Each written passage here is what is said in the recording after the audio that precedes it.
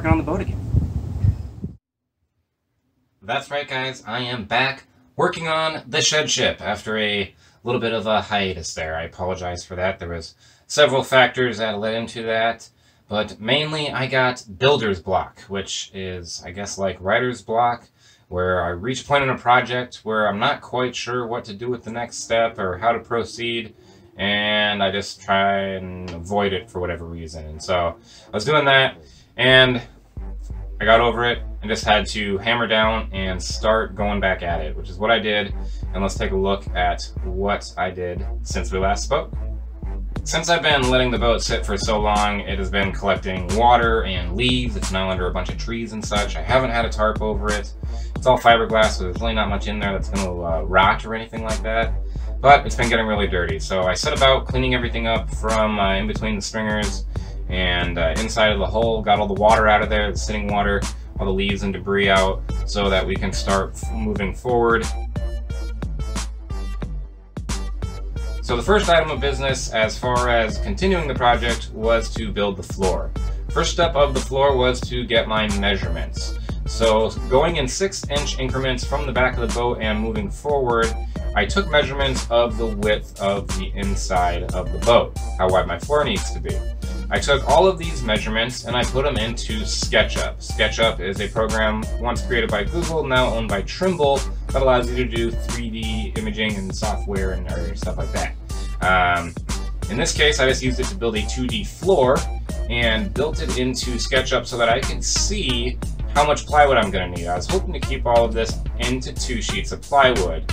So I drew up my floor in SketchUp and laid it out, ultimately getting it into the 2 sheets of plywood as you see here.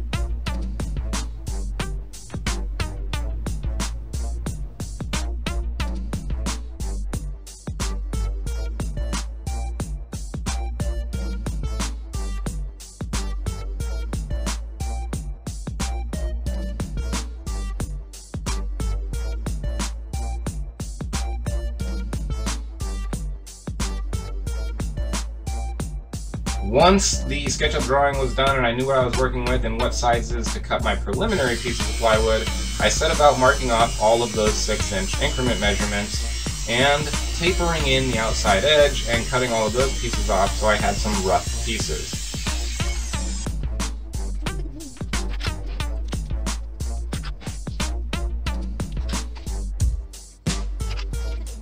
Next, I put those rough pieces into the boat and did a little bit of test fitting just to make sure I was on the right track.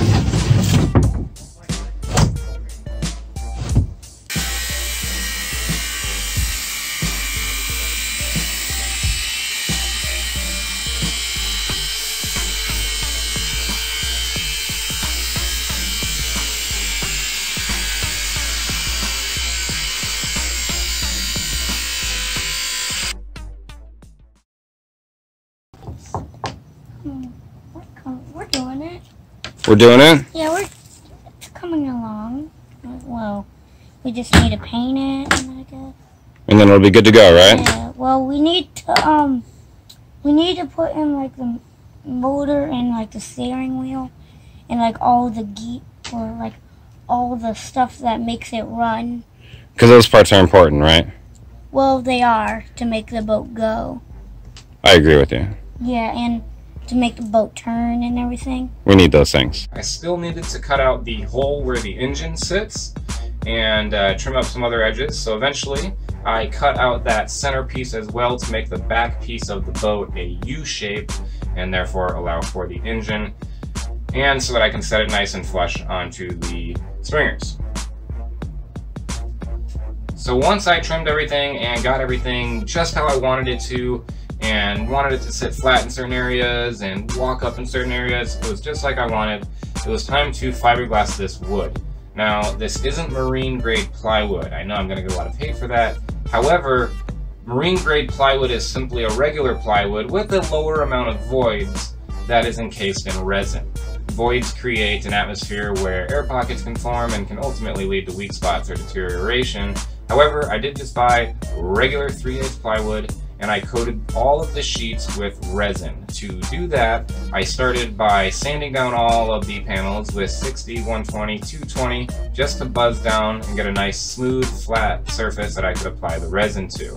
Next, I got some 6-inch paint rollers and some resin and went about applying very light coats of resin, waiting for them to just barely tack up, and once they tacked up, I would come back over it with the next light coat of resin. As the resin was starting to harden up on each batch, I would come around and hit all of the edges of the plywood as well to make sure that I have no exposed plywood edges or surface anywhere. This does coat the entire piece of wood and hopefully soak into it with resin, therefore making it waterproof to a degree. Nothing's ever going to be 100% waterproof, but should hopefully get this a little bit closer to marine grade plywood than it was obviously before.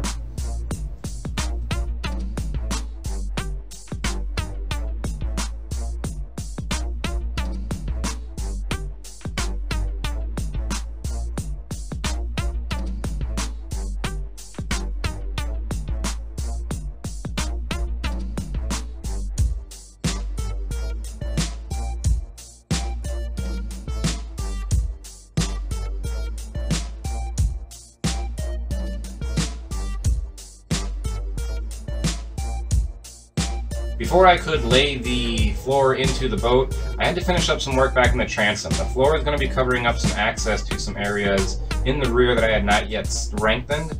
Here's just a quick shot showing these areas that I strengthened in the back of the boat. Not a lot to look at here. I was mainly reinforcing and building up on stuff that I had already built from the outside to make it strong enough and seaworthy.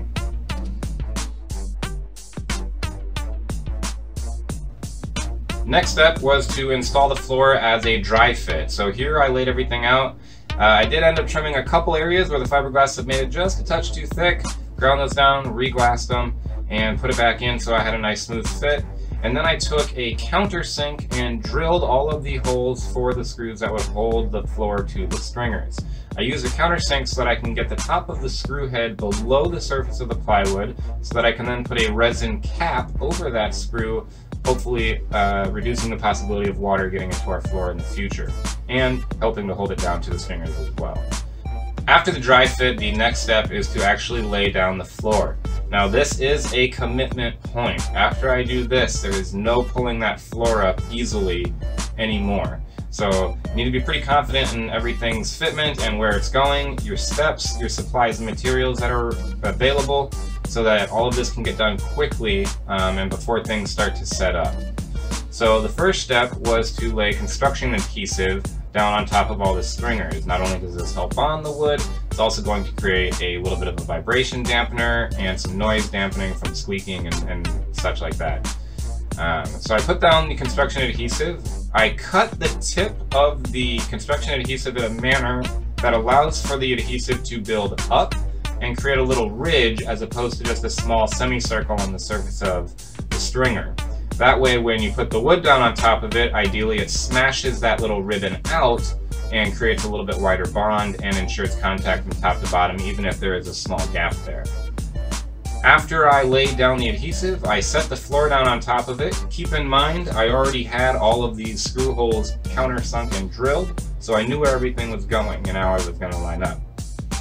Before I laid each screw in, I took some resin that I had just mixed up, and using a paintbrush, I dropped a dab of resin into each one of the screw holes before putting the screw into the hole. Ideally, this is sealing up any of that fresh wood that I exposed by drilling that hole.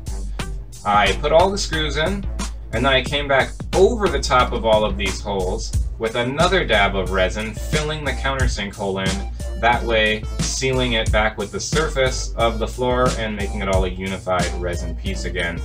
Again, trying to prevent any water intrusion into our floor.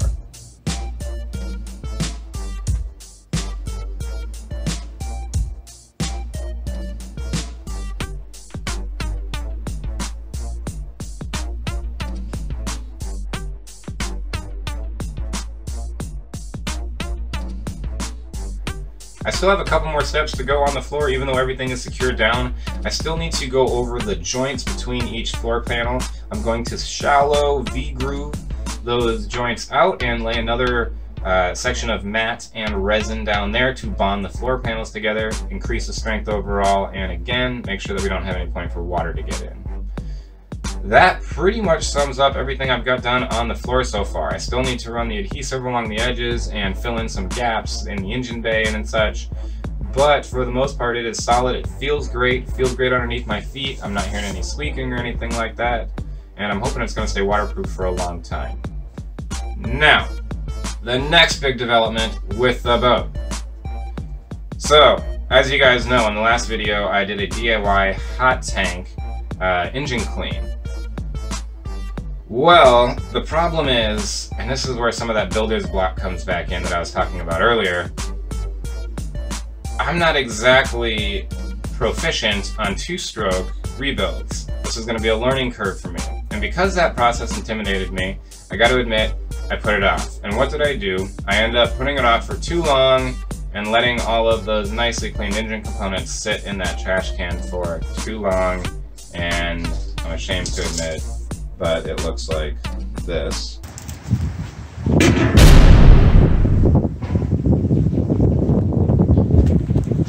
So that engine's pretty much toast. It wasn't great to start with, so I set about finding a good deal on another engine, and I happened to come across this listing for a 787 that has been painted silver. Now, I know that there is an engine rebuilder out of Florida that uses silver when they repaint their blocks, as far as I know. So I was hoping that this could possibly be one of their rebuilt blocks. The seller was unsure. He's got a lot of power sports equipment, didn't know if this one was one or not. However, I was able to get this whole engine for $300 plus a partial trade, and it's in a hell of a lot better condition than the one I had before. This one's still completely assembled, has good compression, and is ready to rock. So I'm going to pretty much drop this one in and hook everything back up and get this thing back on the water. So now I have a floor, I have an engine inside of it that's put back together and not just completely torn apart, and we're ready to start building again.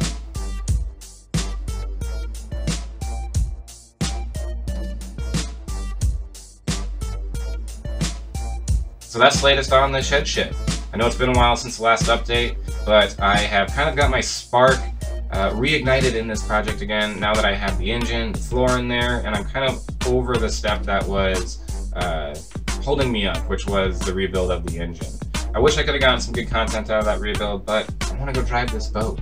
So be sure to like and subscribe, keep up with some more regular updates as I move forward here. We're going to be putting stuff back together, and that's all just bits and pieces. Shouldn't be too long now, guys.